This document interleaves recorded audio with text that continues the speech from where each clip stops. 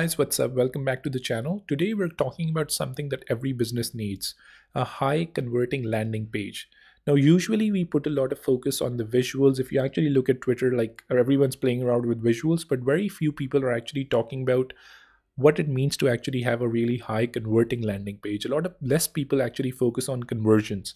So in this video, we're going to talk about that. We're going to talk about what it means to have a high converting structure for a landing page and what that usually includes.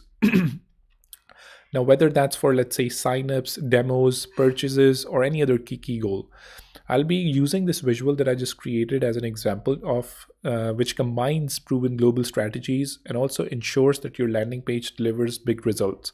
So let's dive into it. Obviously, the first important component that we have is the header. In the header, you naturally would want your logo and some of the most important links that you expect people to visit. These can include features, pricing, solutions, your contact, and obviously the CTA. The CTA is very important, and it is also very important to actually have the header fixed for the most part in all websites, or I guess like all landing pages, because when you're scrolling, the CTA and some of the important links may actually not be visible. So a person would need to navigate to any of those other sections or even click on the CTA, but they wouldn't be able to. The header can actually have the links as drop downs as well if you have a lot of features or if you have a lot of solutions and stuff along those lines. So yeah, definitely do that. Well, the first section that we have in front of us is the hero section. Now, your hero section is where the first impression happens. So global data shows that you actually just have a few seconds, maybe even 5 seconds to grab a user's attention. And here's how we actually do it right. The first and most important thing is the headline. Now, your headline needs to be very clear. It needs to be benefits driven, or it can be removing a pain from the user as well. Think of it as a hook.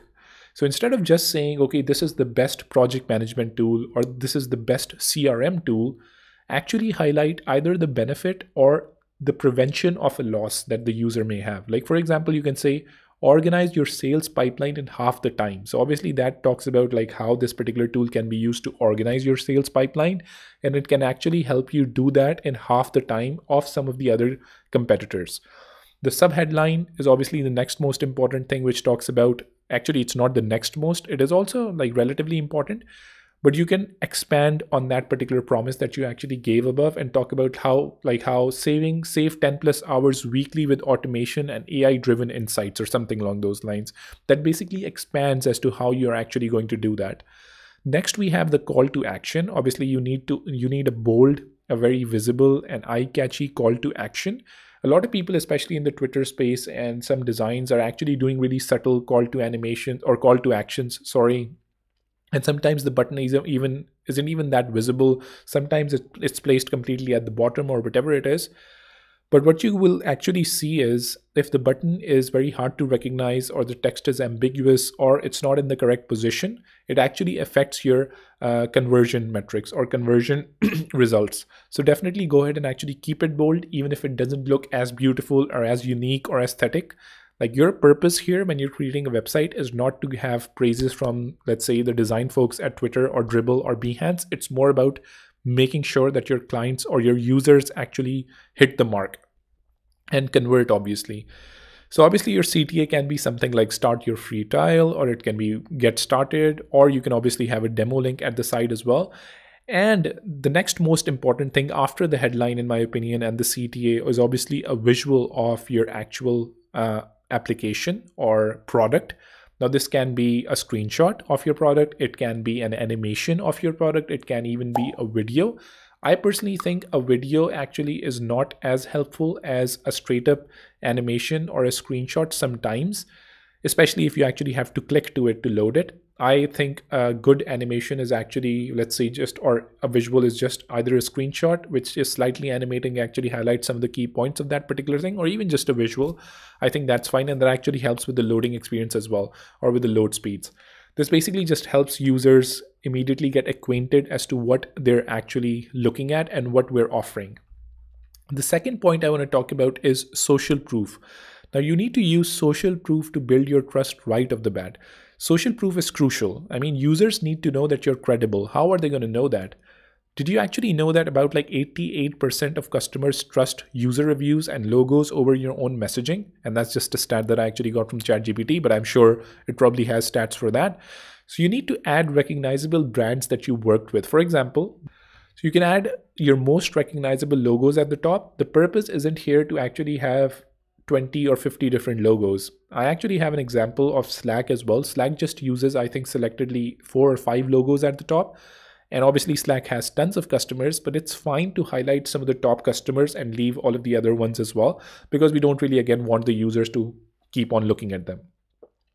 We also can actually highlight, for example, something like, okay, trusted by over 5,000 plus organizations or something along those lines. And you can highlight some of those organizations that are actually some of the most important ones. You can even actually highlight awards or recognitions if you want something. Like, for example, a lot of people actually do something in their hero sections where they highlight number 1 on Product Hunt or something along those lines, or featured on Product Hunt. I think something like that is really nice to actually show that a lot of credible people are actually backing you up as well. But that's not going to be in the social proofs section. That's actually going to be in the hero section. The other thing that I want to talk about is sometimes these logos, especially if they're not too many, can actually be placed in the hero section itself if you actually want to highlight really important logos. Like, for example, if I have an application and it's used by, let's say, folks at Apple, folks at, let's say, NASA, folks at, let's say, I don't know, Samsung or Facebook or whatever, then definitely placing the logos at the top can even be better. And it's not going to take a lot of space, obviously, and then you can have the visual beneath it. The other section that I want to talk about is the highlight section, or your features section. But what you need to do is you need to highlight these features as benefits. Because if you just talk about, like, let's say something like a feature, let's say, allows you to upload PDFs or something along those, obviously that's not going to be sufficient, right? Many landing pages actually make the mistake of just listing out features of their product without actually explaining why they matter. So let's just fix that. Now imagine you need to go ahead and actually structure each feature as a problem and a solution. Now instead of saying AI automation, you're going to say save 10 plus hours weekly with AI powered task management or something. And very similarly, you're going to go ahead and do that for all of the benefits that you have, or the problem and the solution that you have. You can obviously use visuals to highlight that. I would prefer not to have icons or images that are completely irrelevant. If you're talking about how AI is actually helping you solve a bunch of hours in your application, then definitely have an image of AI in your application doing something like that, or in the process of doing something like that. Very similarly, I think it's going to be really valuable if you actually have social proof for those as well. Like, for example, you highlighted how it actually helps save 10 plus hours weekly or something along those lines. And then you have an example of how there was a 23% decrease in sales management or something along those lines, or task management, when Slack was using this particular application, as an example. So that's going to be really beneficial when you're highlighting a feature. Not only is it problem and solution based, but it also gives social proof along with that problem and solution to even further highlight it. Then you can actually have a stats section as well. The stats can highlight the number of users or companies using your actual application. For example, the increase in conversion rate or something along those lines, the amount of money people are saving every week, the amount of time people are saving, let's say, every month or something along those lines. Basically, the stats section can go anywhere on the page, but ideally above pricing, because we want people to convince them before they actually reach the pricing section about all of these things. So that can definitely be there as well. And this is a good section. It's not necessary again, but if you actually have a lot more stats to show, this can be a really good section as well. Then we have a case studies section. One thing on the problem and the solution and the highlights and the benefits and stuff along those lines, I really don't try to have too many. 5 is probably max. 3 is a good number. But obviously these can be presented in a much different manner as well. If you have a lot more, you can probably use a bento grid. But the one thing that I don't like about bento grids, even though they look great on desktop, is on mobile, they're still obviously stacked up and down. So, and mobile is a huge percentage of website visitors nowadays. So, I mean, even if you use bento grids, they're not going to be relevant on mobile at all. The other thing we want to highlight is actually case studies. Remember when we highlighted, like, let's say the social proof at the top, that is okay to a certain extent. But when you talk about case studies as to how, for example, different individuals in the market are actually using your product or service, they go much deeper than simple testimonials by showing how your product actually fuels real world success and they actually make them really effective. So in order to make this effective, you obviously have to talk about the specific problem that you're solving for that client, how they used your solution and the results that they've achieved. Obviously, try to mention as big brands as possible. So mentioning companies like Spotify or Airbnb adds legitimacy. Though obviously you may not have them. So if you don't have them, you have smaller clients, but you actually have a good case study. That's fine for starters. But as soon as you actually start getting larger brands, obviously include those here. If possible, you can obviously have short videos from the case studies themselves that are actually shown side by side, which talk about that particular problem. And then if a person wants to read more, they can. Videos actually are a lot more engaging than text. The other thing that we can actually do is we can also focus on testimonials. So testimonials are great for basically creating that emotional connection. It also makes them really impactful. So in order to make them impactful, you also have to be specific as to what exactly is highlighted in that particular testimonial. So for example, instead of just saying, this tool was great or something along those lines, or instead of highlighting that particular term, you have to highlight metrics and you have to highlight KPIs or actual results. So instead of just saying this tool was great, or instead of saying, let's say for a freelancer's landing page, having a testimonial, hey, working with Asad was great or something along those lines, you're going to highlight how Asad actually doubled our productivity within the 3 months of being with him or something along those lines. And very similarly with the product, if a person is using a product management product or they're giving a testimonial for that, they're going to talk about how our team doubled productivity within the 3 months of using this particular product or something along those lines.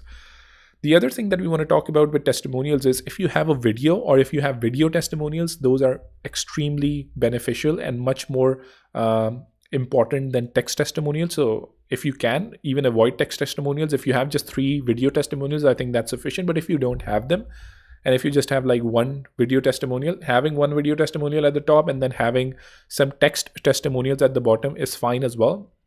For the text testimonial, having the person's image is really important. Do not ever just do a text testimonial without an actual real person and his name and his title. So definitely go ahead and do that, and ideally include different types of testimonials that talk about different benefits of that particular thing. So obviously that further talks to a wide variety of people coming to your particular landing page, which may have different problems, and they can actually see relevant testimonials for the different types of problems that they have. Apologies, my throat is very sore. Now let's talk about the pricing section. Now, obviously, you may include a pricing section or you may not include it, and it can be on a separate page as well. But if it's on the same page, that's fine too. Now, the pricing section isn't just about numbers. Obviously, it's helping users choose and make that decision. So you obviously have to optimize it.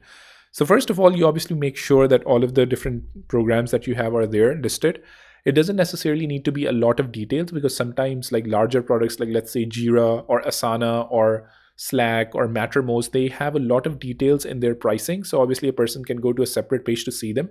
But high level, you have to highlight what is the best option and what's the most popular one that we actually want to nudge users towards to help them make that decision that they can actually get the most value out of. And you also have to break down the higher level values, like for example, a bunch of bullet points and features that they actually get with this particular thing.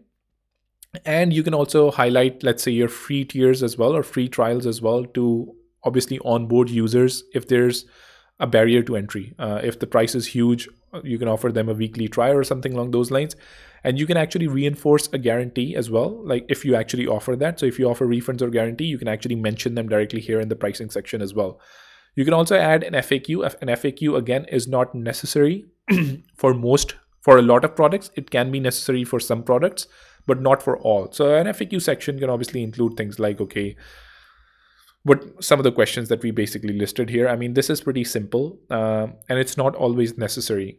After that, we can close with a footer. Now, footer is the last thing that users see, but it actually is something that users may actually jump to quite again and again, because it actually allows you to have a lot more links in there, like for example, contact, support, terms of service, privacy and conditions, because those are things that people actually want to talk about or want to know before they actually make a purchase as well, but they're not always necessary. So this is your place to actually go ahead and add a bunch of those additional details that can help people make that decision, but are not always relevant for your primary user base. If it is actually relevant, then I would definitely recommend including it in the header as well. Like for example, if terms of service is something that most of your users are concerned about when they actually are buying this particular type of product, because let's say security related and most of your customers are, let's say, related to the government or something along those lines, then definitely including that at the top as well and having it accessible is great. But again, your important links go here, your logo goes here, your obviously social proofs can actually go here as well. And you can also have a CTA if you actually want to. But if your header is floating, which I actually recommend, have a floating header so your CTA can actually always be visible at the top as well. Here I talk about basically the structure that you need to create a high converting landing page. Now remember, the key is to think about your user's journey, address their pain points, build trust with social proof. Also make it easy for them to act, address some of their common problems and concerns as well. If you can do that in the features section, that's great. If not, create a separate section like the features section to basically highlight that. So yeah, that's pretty much it. If you found this video useful, make sure to like, subscribe, and share it with someone who actually needs to improve their landing page. I'm actually thinking of doing a whole playlist now that I've actually shown you what the structure looks like. Obviously, there are huge insights on what you can do in each section, like the hero section, both visually and how to improve conversions on that as well. So we can actually take this forward if there is interest to talk about each section individually, at least the larger ones, and see how we actually want to go about it. So that's pretty much it. Take care. Bye.